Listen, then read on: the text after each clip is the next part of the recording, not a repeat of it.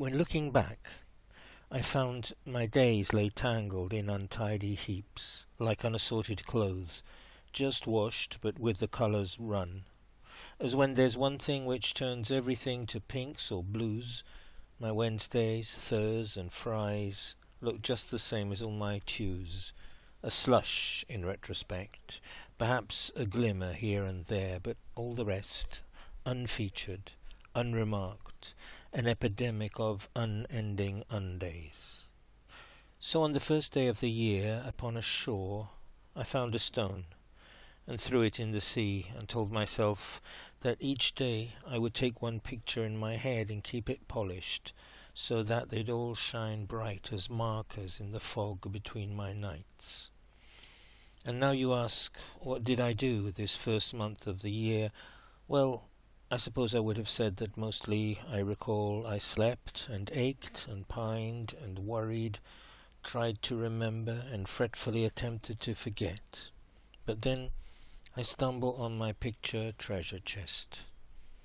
It starts one winter noon, the Adriatic green, a thickly newly poured and frozen paint. Above the line the sky starts from 3 clouds, identical in shape like corncob pipes.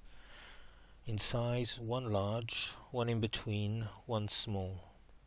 Below, almost about to disappear, a ship, and flying out to it, swaying inside a quaking carpet of unrolling wind, a train of birds. Next come some rusty pears and apples inside a wooden bowl. A Rothko painting, only red on black, the paint which somehow moves from place to place. A calendar which read December 39th. A dog obstructing flow stranded in halfway street between 2 billowing smells. The travelling sky at dawn, outside my window only minutes from my bed and sleep. A girl upon a bridge shaking her worries from her head into a spray of auburn hair.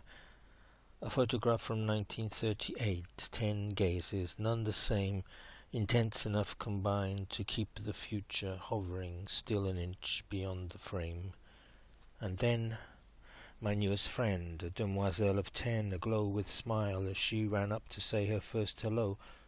A downside-up bird in a tree, a waterfall I stared at long enough my mind just turned to drops, a greeting which was honey for my soul, a Dayak hornbill carving like a shriek of wood, a seagull landing on a car just next to me to wait together for the fishmonger to start his day, the dance and song of rain upon the roof tiles over which I swung my feet.